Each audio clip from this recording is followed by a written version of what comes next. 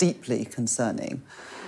The idea that some presenters think that they act with impunity and they can get away with these sorts of things, it does call into question the ethics, the investigations, how long these things take. And the BBC, but also other broadcasters, do need to get a grip, because we seem to lurch from one scandal to another and more needs to be done. The timing is important, isn't it? Because according to this woman, she complained to the BBC in May, but the presenter in question then stayed on air for weeks afterwards. I think that's the concerning thing, that someone makes a complaint, a very serious complaint, and then puts on the telly the next night, and they're still there.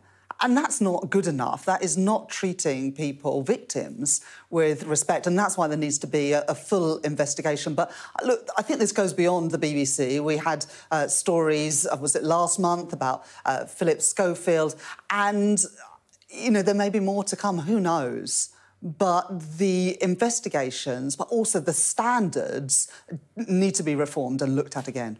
What do you mean by that? The standards need to be reformed and looked at again?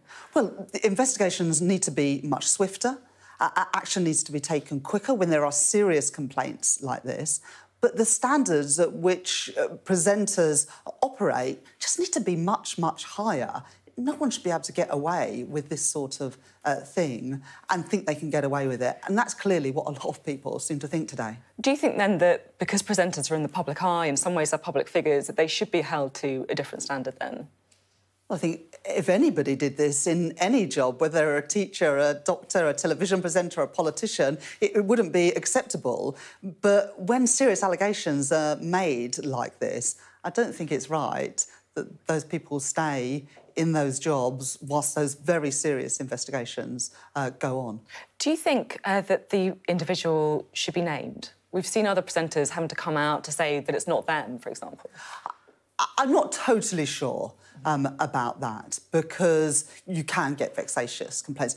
But that means there's a greater onus on doing these things quickly. They shouldn't drag on for months and months. The BBC, or whoever the employer is, needs to quickly do these investigations and take the appropriate action. And I'm not convinced so far that that's happened in this case. Do you think there should be a police element to this as well? If you look, for example, at the 1978 Protection for Children Act, it's an offence to make, distribute, possess or show any indecent images of anyone aged under 18.